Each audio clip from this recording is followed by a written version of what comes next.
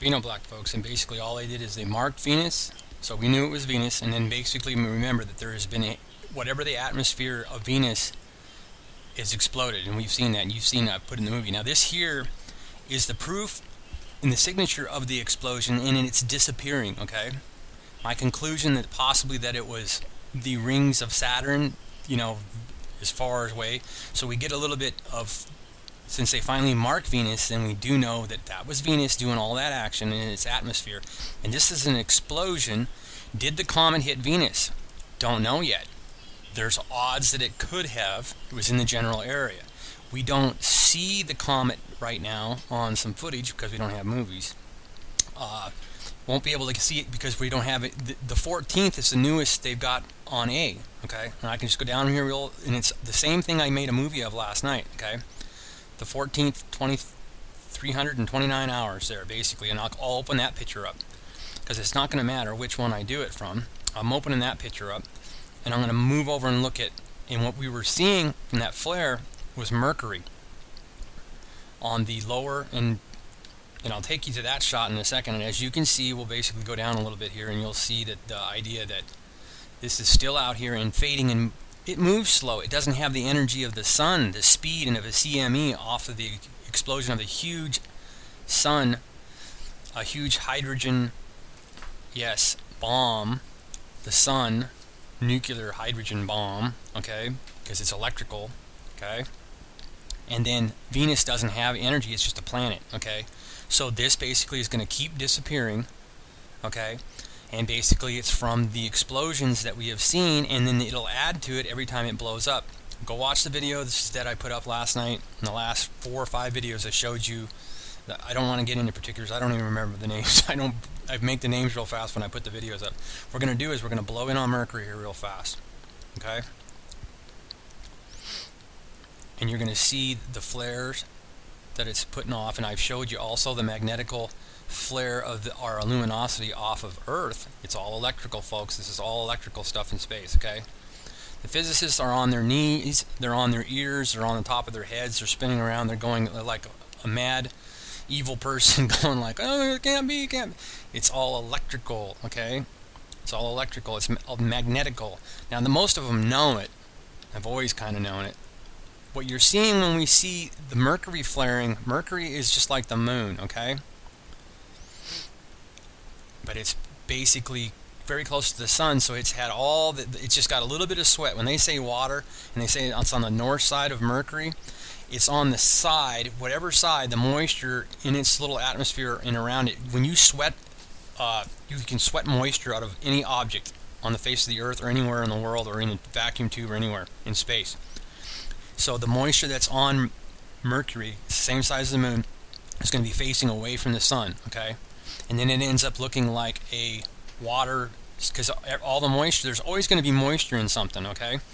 And Mercury doesn't get hot enough to burn, but it gets hot enough to vent that moisture off, and who knows how hot it is. Maybe it is going to start burning, because we're going to show you the fusion that's going on with Mercury and in its magnetics and getting too close to the sun. Because basically, if you go watch the video that I did on the flare last night to the lower right, and that's what you have to realize here, is that Mercury, this is the sun over here. Don't get this differentiated with how I was doing the movie. This is the sun over on the right, flaring, okay? That's the sun, CME action, okay? And then they've got the back, they can always play with the color, okay? NASA can play with the color. They're doing it so they can see the signature of the explosions off of Venus that you've been seeing in the movies, okay? And I'm going to take you to Mercury on B, okay, on Secchi B, okay? Let's go over and take a look at Mercury on Secchi B.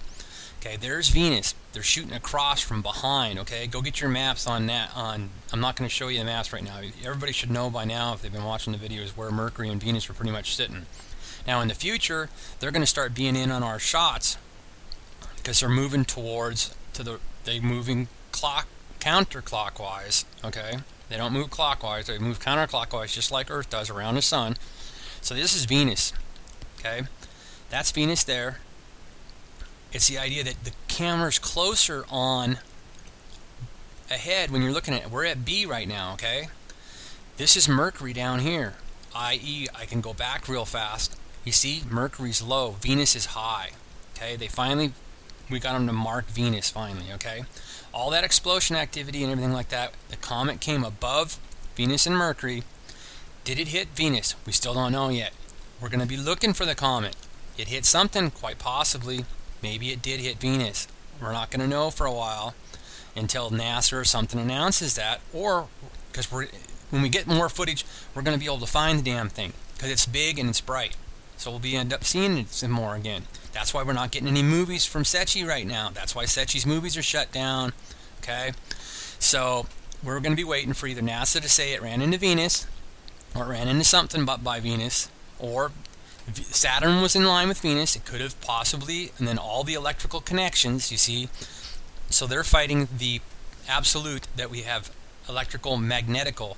See, they want you to always figure that it's just a weight of something that keeps you attached to Earth's surface. It's electrical. When you lose the electrical charge that's in your body, everyone has a little nano micro in them that keeps you magneted to the ground.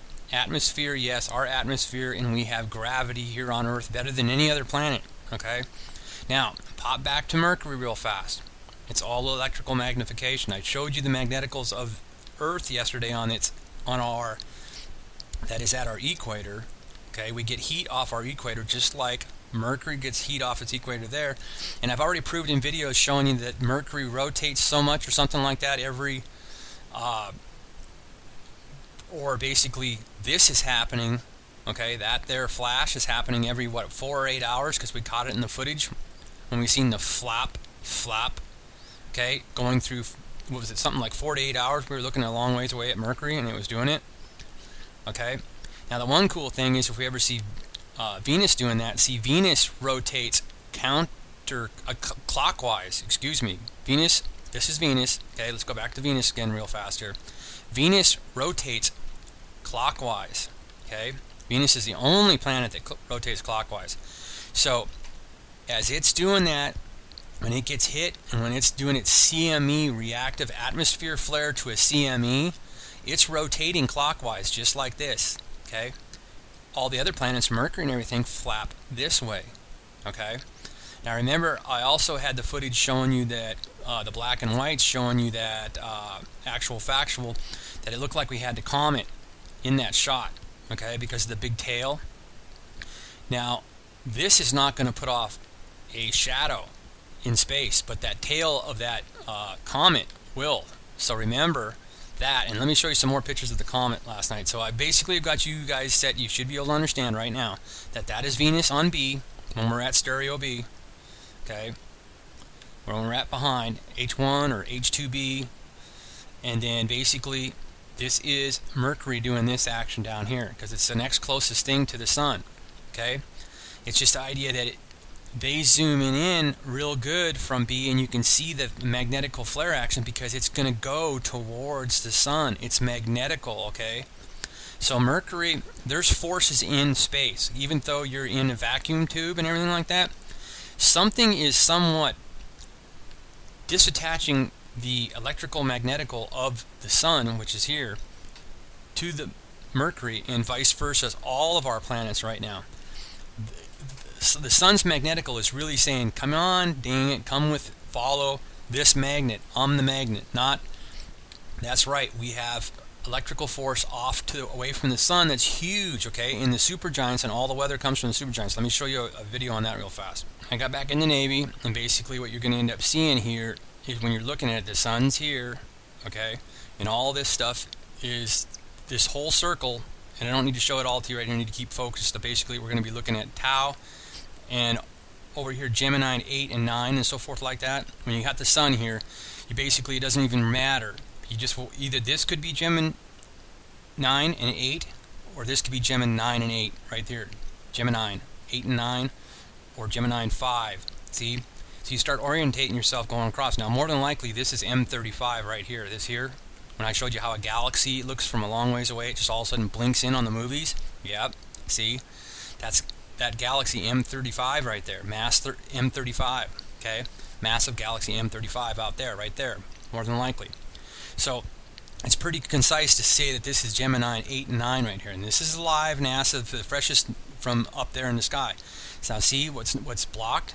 So now I'm going to pull that back up on my map. See, the best thing to do is when you started this, I kept on playing stupid, that I wasn't looking at the maps and being able to see where stuff was at. Get certain people to make certain remarks and everything like that, and then basically, okay, everything amounts to the idea you can trust these maps and everything like that, and they're wrong. You even get somebody that basically plays a pawn on the internet and says that this is that, and basically I know that there was an object that I kept on. You can just remember this. Remember, I kept on telling you I don't think so. I think he's wrong, and yes, he was wrong.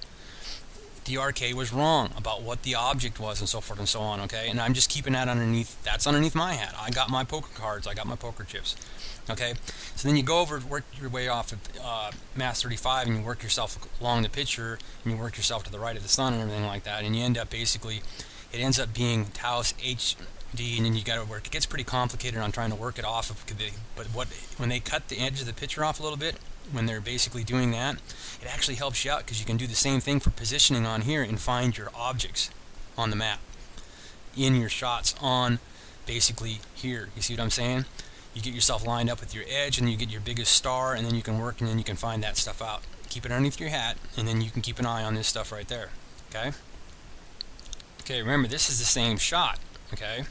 It's just the idea that this is a movie compressed, and basically you'll have your dates and times on the outside. Basically, when we go back to the deal, you could play it there where the sheep get to watch everything. The sheep, the ants, the need to know people. Okay? And then the arm is in the way. And yes, it's the meteor showers and everything like that all over space right now from different directions. But no matter what, I'm going to I'll keep it playing. And we're getting all that from when I show you the green shots from Germany on the LASCO. We get all that solar weather and everything from this direction. The supergiants are up this way. And see how everybody was always pissed off about, yeah, that's not the right positions on the Hertzberg deal. Yes, because the sun's the farthest out. We have the coolest, one of the smallest suns of the supergiants. That's our sun here on Earth. Keeps us cool. Earth's hiding out in a little, yes, rabbit hole, like I always say.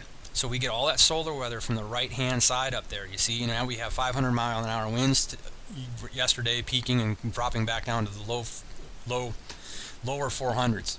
Actually, still mid-range. I'll give you a map of that. So all that stuff we're seeing on green is all that energy that's coming from the supergiants that's coming.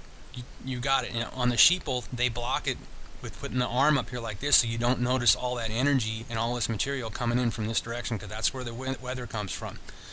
In space weather comes from the supergiant's main sequence, and the sun's way on the outside point of it. Okay, we are. Okay, so basically, Earth is over here. Anywhere in here, you could say Earth is at. Okay, it's that simple. Okay, this is A ahead. Okay. And it's the biggest blowout shot that A ahead has, okay? Massive amounts in distance and space. Okay, and that's A ahead. But we're looking at that footage off A ahead there, okay? Now when I look at the Navy shots that I just came back from the map and stuff like that, see, we don't get the solar arm, and then I can zoom in on the black and whites and find all kinds of stuff, you see? So, now NGC 2129 is very close to the sun, so lower left you can look in, because this is the plot. So here or closer in, you see, and then I got a closer in shot. See, then pretty much I find HD 37784 because it's going to be directly in line with HD 329. You see here, and then you can work your way over, and you know that basically below here is Taos, one of the Taos, Tau 125, highly probable, and then you work your way over here and lower, and they've got basically something to do with HD 38524 is blocked out, you see, because it's going to be the biggest, brightest thing you see below the straight line. If you draw a straight line through the sun, even if I'm wrong and it's this is HD 37784, it's going to be the brightest next big thing directly above that. It's going to be more than likely, it's got to be one. Even if I'm wrong, it should be this one, but it could be any of these. But you get a direct line there, and then you can see that basically they're blocking something left of HD 37329, and anything here could be HD 385, but it basically should be a long ways away from the sun, and it's probably what's getting blocked out. HD 38524, and this is more than likely Tau 132A. Okay, so you can find stuff very easily. The key thing, it's uncrowded right now, so you should be pretty much that. Should be something. HD 38524. That's it right there. There's the sun. Tiny energy. The green movie is all the massive energies behind the sun. Supergiants.